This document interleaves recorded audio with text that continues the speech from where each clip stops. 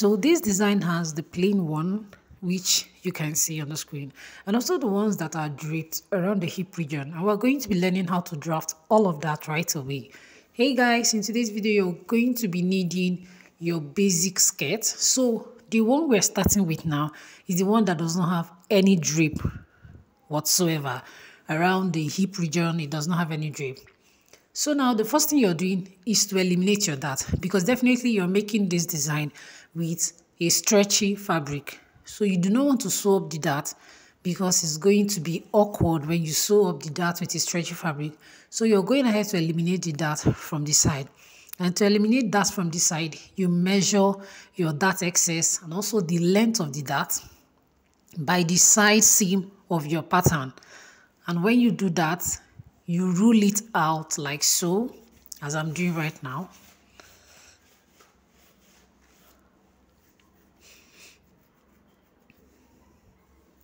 And after ruling it out, you go ahead and cut it out with your scissors. So you're going to be cutting out that very part with your scissors. And by the time you're done doing this, you've eliminated the dart. So right now, this pattern is without that, and we are free to do whatever we want to do. If you haven't subscribed to this channel, please do want to subscribe. Hit the bell notification icon so you'll be the very first person to know when I post new videos like this. And also share these videos to other platforms where they'll be needed. So now, on my knee line, you can decide to extend yours if you can walk with it. Okay, but on the knee line, preferably for everyone. On my knee line, I'm going to be cutting from the hem of my skirt all the way to the hem line. Now, if you want yours to be so, like the one on the mannequin, please, that one on the mannequin, they used something like a pin or a peg to hold it at the back. Because I'm very sure it will be difficult for someone to walk on it like that. But if you want yours to be that way, you can come down 3 inches after your knee line. So then on the knee line, I went ahead to slash open this pattern like so. I added a fresh pattern paper underneath so I can open it up. Now we are working on the one where the A-line effect isn't that overboard. It's just minimal like the one we are seeing right now. So then I went ahead to open it up like so. Whatever you're doing, make sure you're keeping the grain line of your center front intact so that it does not turn to a bias and you don't have any problem cutting it all. When you're done sewing, it's not going to be looking awkward because the grain line must have been altered. So you have to keep your center front straight. Then I'm going ahead to hold my center front down before I decide how much spread I'm going to be having by the side. Also consider the amount of fabric you have before you slash and spread, because the amount of fabric you have will determine how much fullness you're going to be having. Okay, so now I'm opening it up like so, just as if we are dealing with an A-line, like we want to get an A-line. So that is what I'm doing right now. I went ahead to tape all this down, and this is what it looks like. I also go ahead to add extra pattern paper to close up every opening because I don't know where I might be cutting very soon. So I want to make sure everywhere is closed. All the openings are closed so my pattern is intact.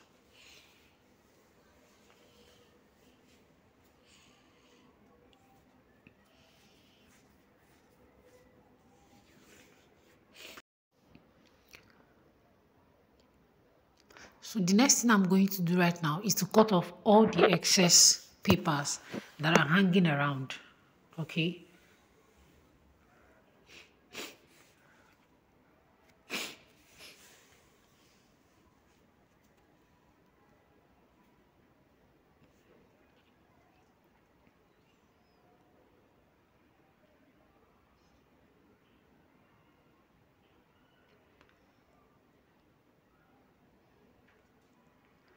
Now on my waistline, I went in by 0.25 inches. Okay, so when you mark 0.25 inches on your waistline, you're going to be connecting that 0.25 inches to your knee line or to wherever it is you started opening up for the A-line effect from. So for the sake of this tutorial, I started from my knee line and I'm going to be connecting that 0.25 inches to my knee line like so.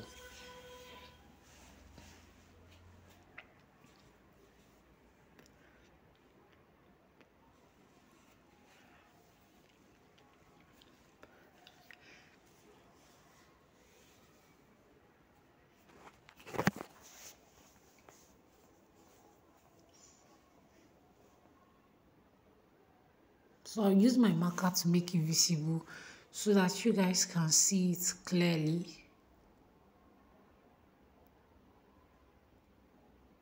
Like so. So at this point, this is what you should be having.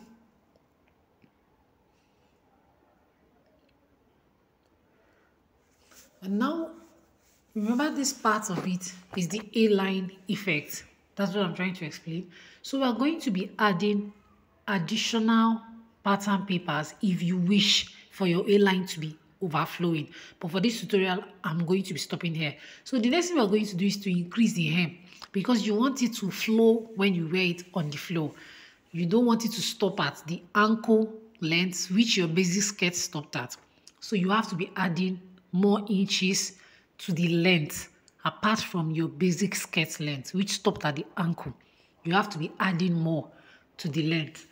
So right now I'm adding fresh pattern paper and I'm going to be increasing the length.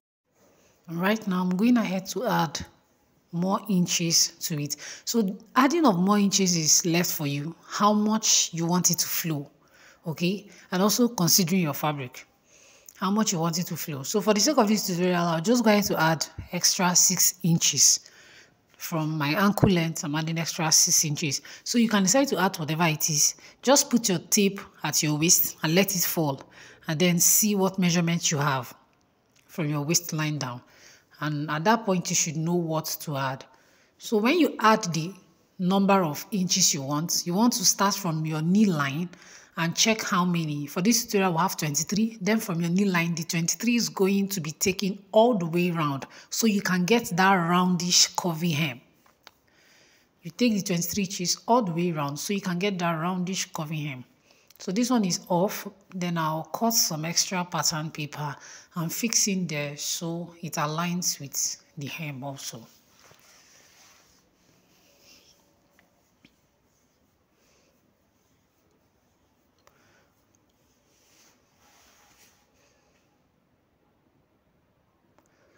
And then I'm going to be joining all the dotted lines together.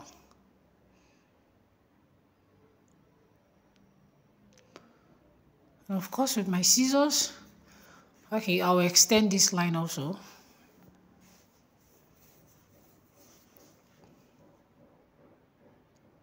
Then I'll go in with my scissors and cut out the excesses so we are left with our main pattern.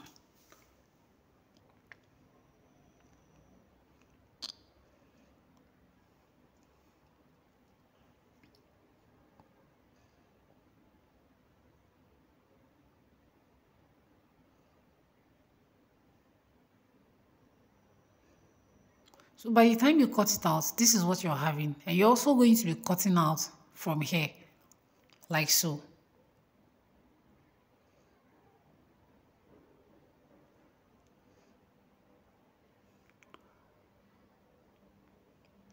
So now that you have separated this part from this other part, okay, let's say part A from part B. Now you're also going to slash and spread the A, right? So what I'm trying to say here is if you want a more thinner look at your leg region, you can come down by 3 inches from your knee, but be very sure that you won't be able to walk properly because of the back. Except the front is going to give you, you're going to slash and spread the front very well for all the fullness you need to walk properly. So you can get it downwards 3 inches after the knee line. Then you slash and spread very well for the front, which we are going to do now, so you'll be able to walk properly. Okay, so we'll set that aside and we are going to work on this. Now, if you look at the picture on the top of the screen, you find out that very cutout in front is kind of, it's full. It has added fullness. It's not just at the basic. So to get that added fullness, we are going to be slashing and spreading this very particular pattern. And also the added fullness is what is going to help you to walk properly, no matter how thin you are going to come down from your knee line. So now it's very simple. You're just going to be cutting open and you slash and spread like this. This is the way you're going to place it on your fabric if you want to cut it. Now remember, you're cutting the center front on fold. So this is the way you're going to place it on your fabric, just like this. You cut this one, slash and spread it like so. Cut number part A, then part B separately, and you join by the side. That fullness at the center is going to help when you join both sides so that the other one is overflowing and you're not seeing the side seam. I hope that is explainable. So for the back, which is totally very simple, the back is just a basic A-line skirt following some measurements you used from the back. Firstly, we are going to be some measurements you used for the front. Firstly, we are going to be eliminating the waist dart just like we did for the front. To the back also, we are going to be eliminating the waist dart.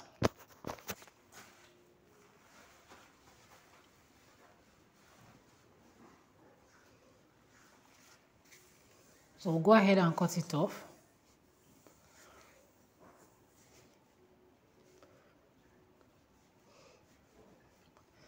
I also increased the length of the back to align with that of the front.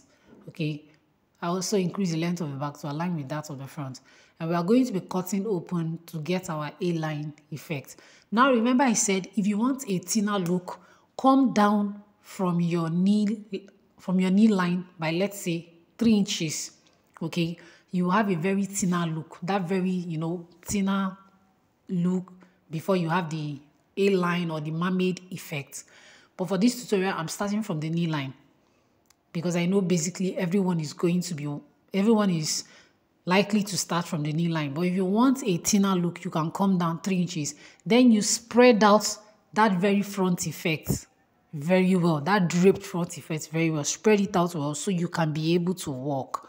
Now, because we used knee line for the front, also at the back, we're going to be using the knee line. And we are opening it up just like our A-line. And that's what I'm doing right now.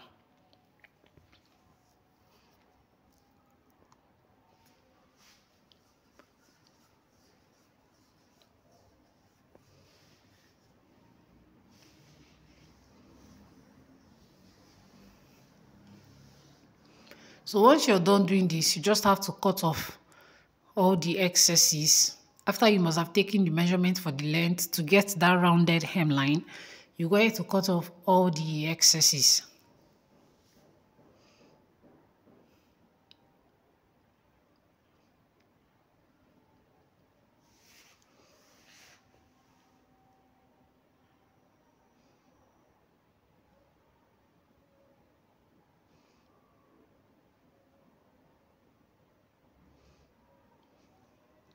So right now I'm going ahead to cut off all the excesses. Do not forget, if you want a thinner look, come down 3 inches from your knee line. But if you're comfortable with leaving it the way it is, just as is going on in this video now, then you can start from the knee line to open up for your A-line effect. So this is all for the back. And I'm going to be placing the front and back together so you guys can see what it actually looks like.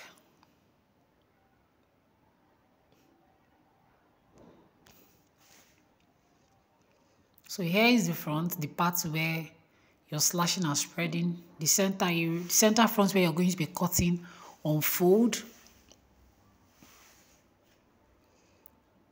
So this is the side where you're going to be attaching to it. Do not forget, I said, by the time you open it up, that fullness at the center will fall on top of the stitch you made for the joining of that front. So you're not going to be seeing the joining. When you open it up, that excess is going to overflow of the joining by the both sides of the front. So you're not going to notice that it was joined at that very side of the front. So this is the front and the back for this design without drapes. So we're going ahead now to draft the one that has drape at the hip region. So let's head straight to that one right away. You'll be doing your basic body skirt front also, just like we had for the other one. I'm going to be separating it. I'm going to be cutting it into two, so we'll just have one side of it to make it easier for us. I wanted to use the full, but it's still the same thing, so let's just separate it and use one side of it.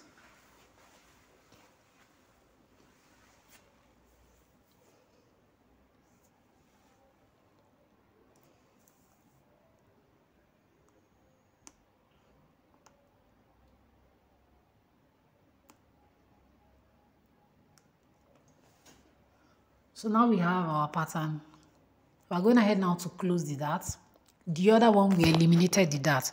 For here, we are not going to eliminate the dart. We are closing it up because, of course, we'll be needing it in this design. Now, there's something about drapes. If you're draping, use a fabric that has stretch. If you're going to be using an Ankara to drape, then as you're draping, you're going to be ironing before you even sew. You're folding it in, you're ironing it out, and you're using your pattern to check if your measurement is in alignment with the drapes you have made. So it's not baggy. Many of you have complained that your drapes are always baggy after you've sewn it.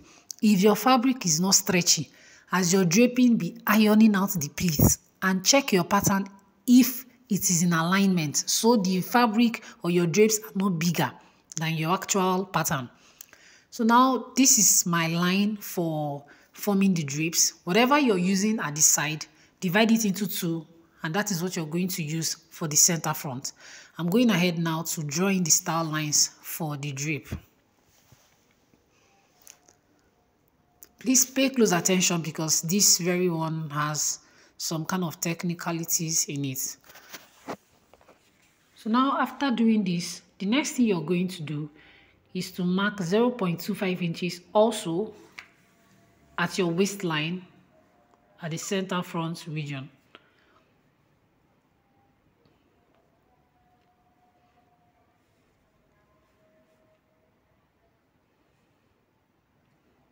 And from there, you're going to be connecting the line to your knee line, like so, just as we did to the front.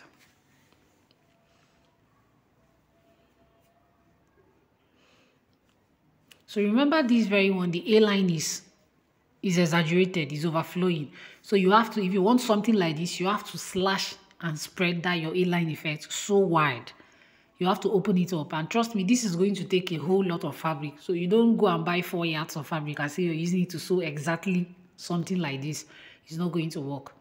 This hair is going to take a whole lot of fabric, a whole lot. So don't collect 4 yards from someone or even 6 yards to say you want to achieve this effect. Maybe 6 yards will go a long way to give you this, but the 4 yards is not going to do it, please. So you're going to be opening this up very much if you want this very draped effect. For this draped effect, you need a whole lot of fabric. So I haven't done that. This is what we're having right now.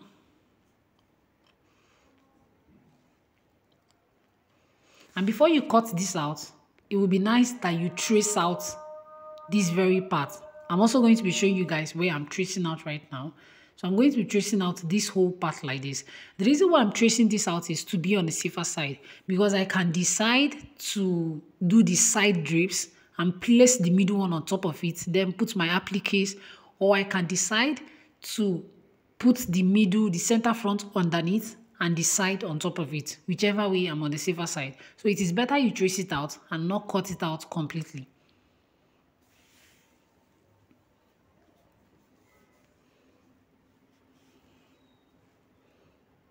It's also going to give your design a very professional look, other than having that joining effect. Okay, you're not going to have any joining effect. Everything is going to come out straight from the waistline all the way down. And you understand what I'm saying as we go ahead. So I'm going ahead to trace this out. Please, as you're tracing, be labeling so you know which one you're going to be attaching to which side, and where it's going to be facing where and all that, so you don't get confused or you don't misplace the patterns.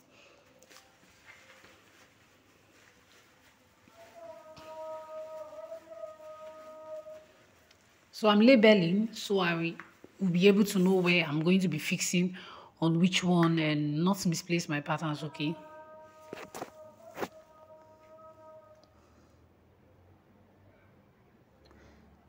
So since I've done this now, I'll go ahead to cut this out like so.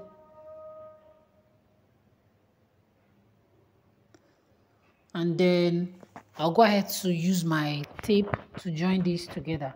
As you can see now, this is also starting from the waist. So now whatever we're doing with that pattern is going to also start from the waist. That is the essence of that tracing out that we did.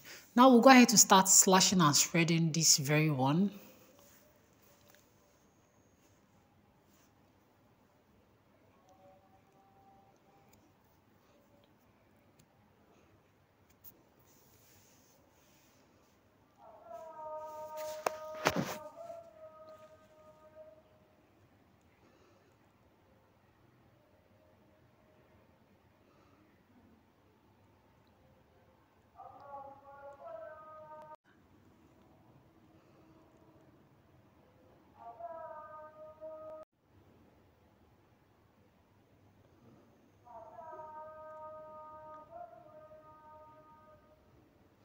So as you're doing this, be sure you don't, there is none of your pattern that is missing. If any of your pattern is missing, it's going to affect your results so much. Be sure that no pattern is missing. Make sure you use your tip to hold everything down so well, so none of your patterns are missing, please. So I'm going ahead now to slash and spread. And of course, we'll be slashing and spreading this on a fresh pattern paper.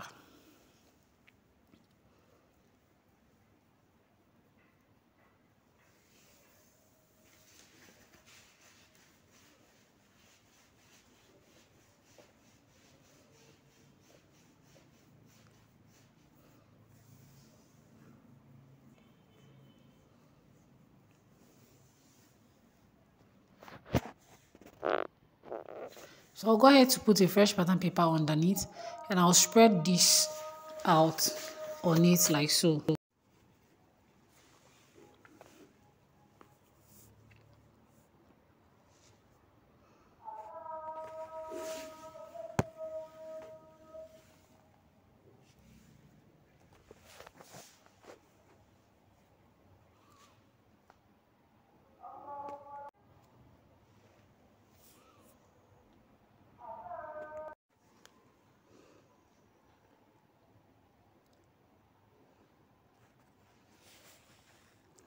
So I'll go ahead now and use my tape and hold all this down. I'm going to hold everything down in place properly so that nothing is moving around.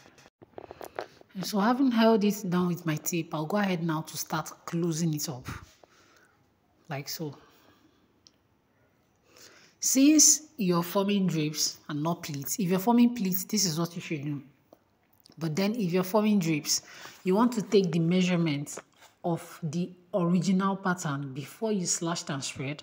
Then you run a loose stitch on your fabric after you've slashed and spread. Then gather that very part where you ran your loose stitch to the number of inches you measured out as your original pattern. Please, I hope you understand. Which means you're going to be taking the measurement before you slash and spread. That is if you're going to be using drapes. So that by the time you slash and spread, you run a loose stitch on that very part, you gather it into the number of inches you measured on your original pattern and then stitch it down. But if you're using pleats, there's no need taking the original measurements. You're just going to be slashing and spreading it. And by the time you do this and cut it off, then open it up on your fabric. You'll be using your pen or your chalk to mark where you should be sewing up and where you're not supposed to be folding in and all that. I hope that's understandable. So now I'm going ahead here to form the pleats like so.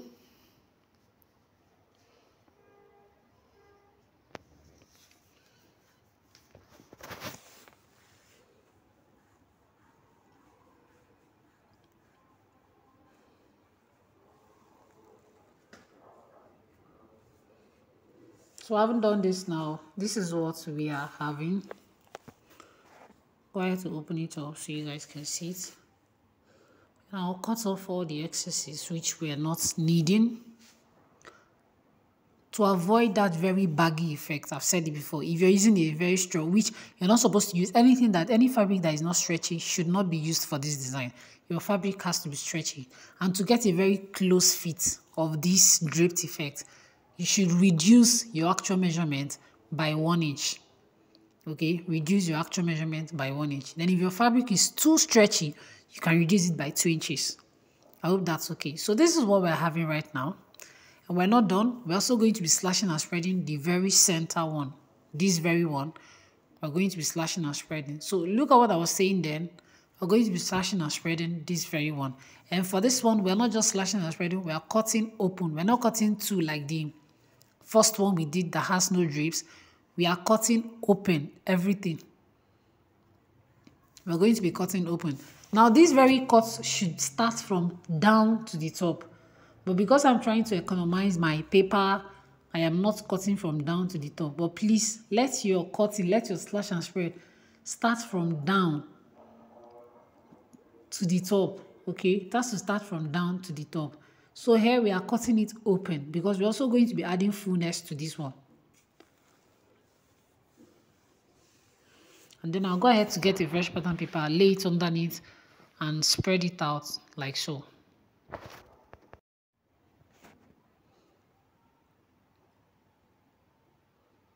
So now having done that, I'm going ahead to fold it in